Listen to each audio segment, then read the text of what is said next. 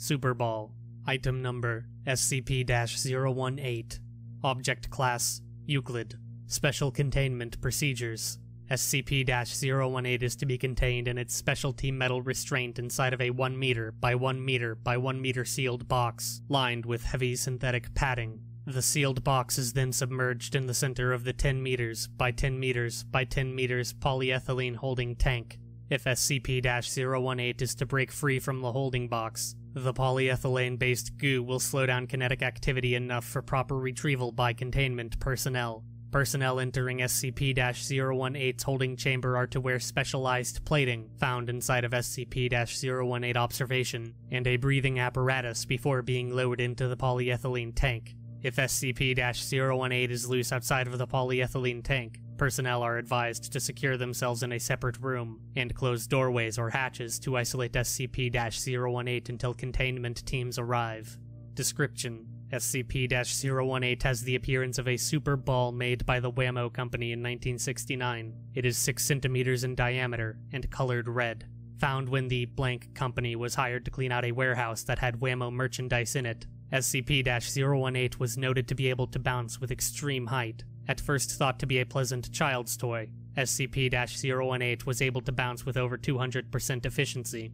That is, if dropped 1 meter, it would bounce 2, then 4, then 8, then 16. The ball soon became a dangerous projectile, reaching speeds estimated at over 100 kilometers per hour, and damaging property and injuring 5 in the city of blank. It came to a rest after several days in the nearby lake of blank, and was retrieved by SCP personnel.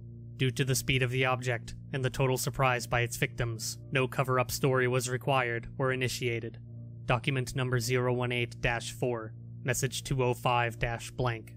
Blank. I hope everything is well. The reason I write to you is because I believe I have found a more effective method for retrieving newer escaped SCP objects. Yes, I realize we haven't had any progress in reverse engineering whatever allows this thing to defy the laws of thermodynamics, but we have come up with a very effective method for integrating one of those new SCP-A5 armor suits with this. Just hear me out. We implant it into the bottom of a boot, rig up a little bit of a mechanical device, and ta-da, the suit is now capable of jumping well over a building. Also, if the wearer has their foot against something they want dead, well, let's just say it delivers a hell of a kick.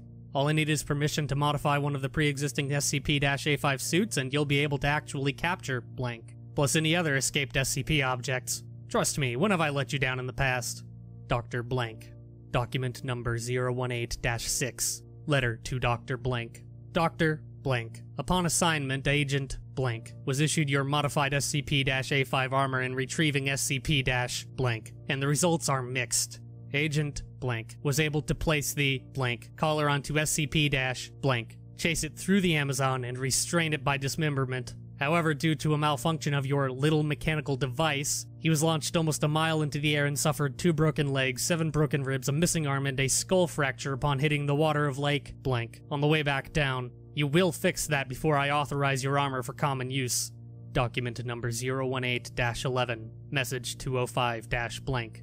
Blank. Don't worry, it's fixed. But I have some more ideas. If I can be granted the use of some water from SCP-006, SCP-blank, and possibly SCP-blank, I can deliver you a set of SCP-A5 armor and an agent that can capture any, if not all, rogue or unattained SCPs.